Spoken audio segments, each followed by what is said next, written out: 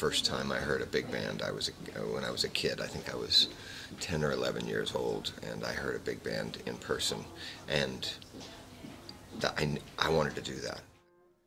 And I wonder why we hold on with tears in our eyes. And I wonder why we have to break down to make things alright.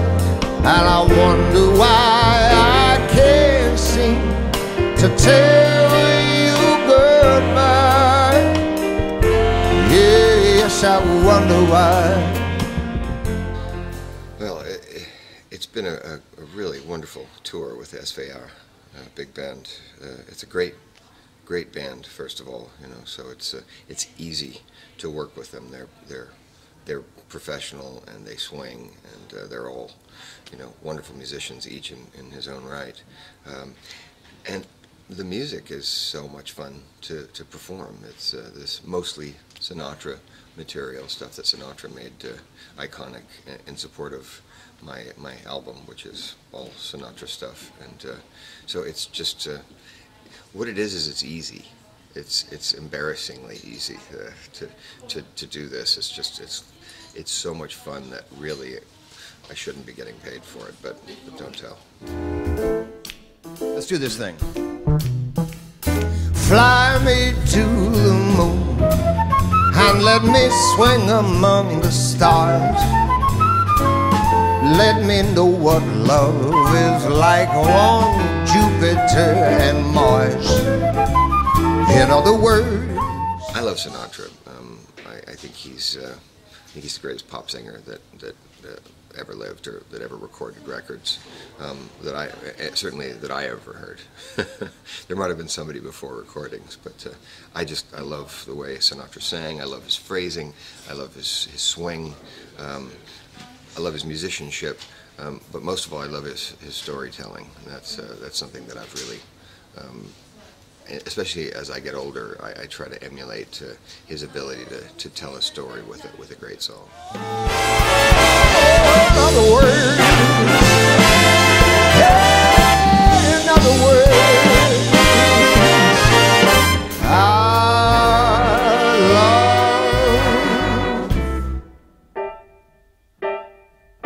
you. The change wasn't necessarily that I went from pop to jazz. It was that I started recording jazz records. I had always played jazz music. I played it as a kid, but my first record deal was with a pop record label, and I was writing pop songs, so that made sense.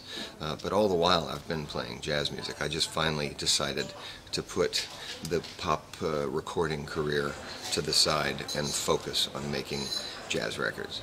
Swinging down at 10th and Main, oh yeah. Swinging down at 10th and Main, oh baby. Swinging down at 10th and Main.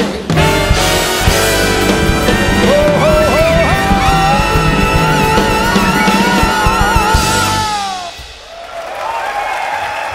oh. Well, I change every day, every hour. I mean, you know, when I'm home, I have, you know, a couple of acoustic guitars that hang on the wall, and when I pull a guitar down, you know, I'll sing a Willie Nelson song, or I'll sing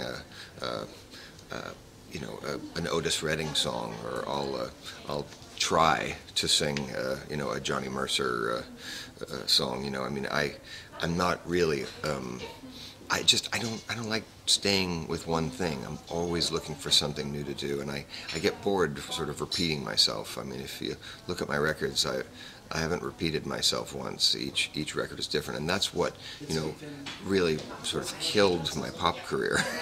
And I killed it on purpose, really, just by moving forward, by continuing to grow and learn. It's difficult for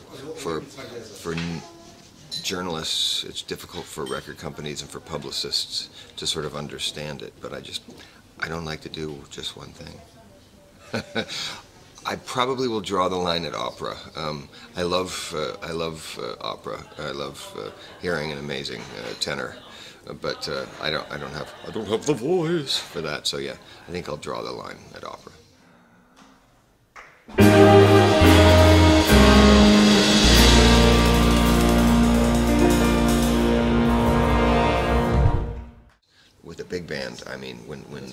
drums are slamming and the trombones and the trumpets and I mean, there are moments like in the instrumental section of "Don't Worry About Me," which is one of the Sinatra tunes that we do, when the trumpets take off and hit loud and the drummer is, bah, bah, it's really extraordinary.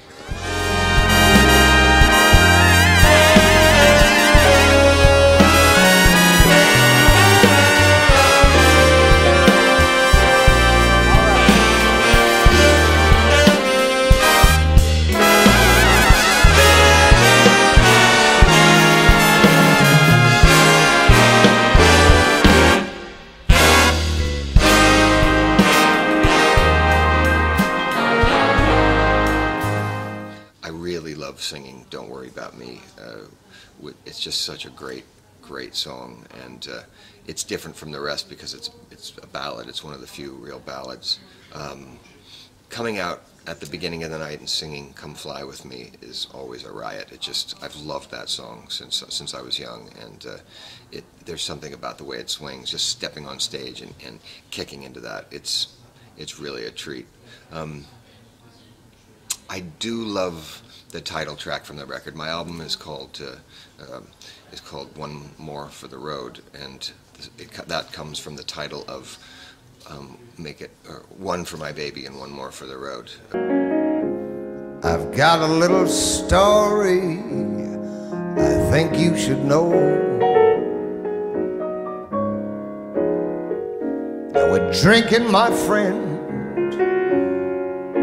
to the end of a brief episode. So we get one for my baby and one more for the road.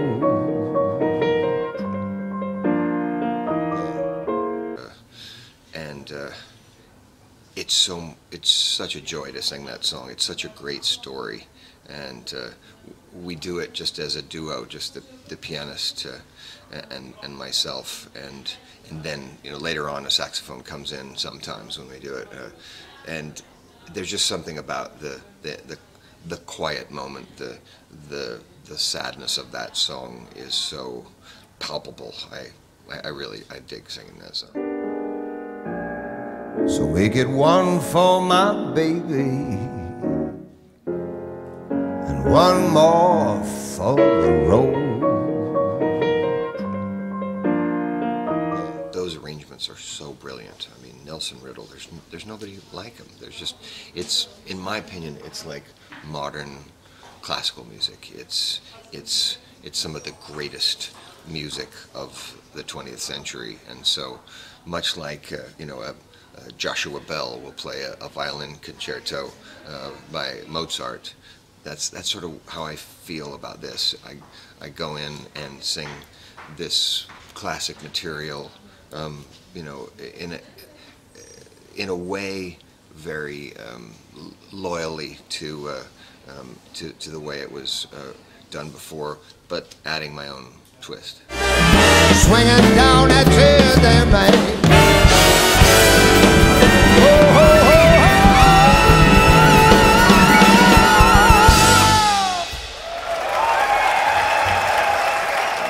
We don't have any planned gigs, the SWR band and me, but we're going to do more work. We're definitely going to continue to play. This